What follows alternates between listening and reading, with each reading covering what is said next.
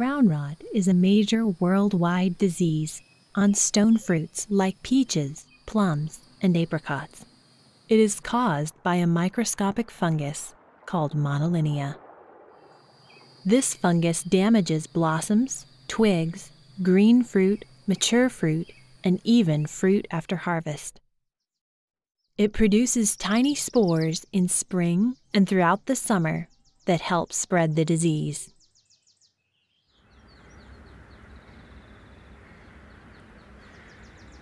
Before peach season even begins, two kinds of spores begin to form. One kind, Cnidia, are clonal, and each spore is identical. Cnidia form on infected twigs or on shriveled up, fungus-covered peaches remaining in the tree canopy, called fruit mummies. The other kind, ascospores, are produced when two fungal mating types combine information to produce genetically diverse spores. These spores form in mushroom-like structures called apothecia that grow on mummies on the orchard floor, if there is enough moisture provided by surrounding plant material. When spring weather brings bloom to the peach orchard, both types of spores are prepared to infect. Wind blows spores through the orchard, while rain disturbs spores and splashes them to nearby blooms.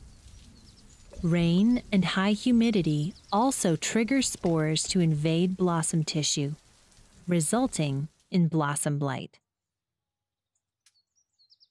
Blighted blossoms can be recognized by several characteristics. First, sunken wood around the blossom, called a canker. Second, gummy ooze surrounding the blossom.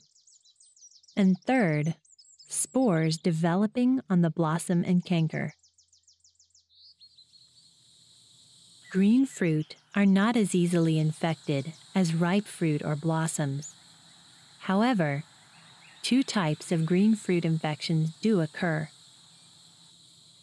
In the first type of infection, the fungus hides on the fruit without causing symptoms until fruit ripens. In the second, the fruit rots while still green and produces even more spores within the orchard. Spores spread from tree mummies, twig cankers, infected blossoms, and rotten green fruit to healthy fruit. Insects and sometimes birds feed on ripening fruit, helping to spread the spores throughout the orchard.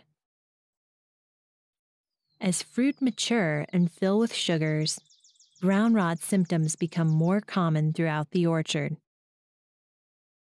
The rot first looks like a bruise that gradually grows. Within a few days, spores are produced on the surface of the peach. Rain splash, wind, and insects continue to spread the fungus to healthy fruit. Rotten peaches may fall off the tree, but chemicals produced by the fungus can glue infected peaches to the branch. Then, peaches dry and shrivel into mummies. As the fungus continues to colonize the fruit, millions more spores can be released from just one infected peach. Mummies and cankers remaining in the orchard will start the whole cycle over next year. Symptoms on peaches are not always visible until after they are picked. That is why peaches often begin to rot on the kitchen counter or in the packing house just a few days after harvest, or even after cold storage. Unfortunately, wherever peaches are, brown rot is not far away. But there are ways to manage it. First, make sure the orchard floor is not overgrown. This will make it harder for spore-producing structures to form on mummies on the ground. Second, pruning out diseased twigs and removing mummies from trees will decrease the number of spores available to infect blossoms when the season begins. Lastly, protect fruit from insects and fungal infections using pesticides.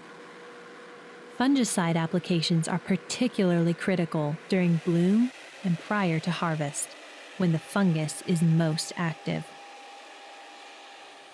Now you know a little more about what brown rot is, where it comes from, and how to manage it. Fighting brown rot is not easy, but every juicy, delicious peach we eat is a testimony that it's definitely worth the effort.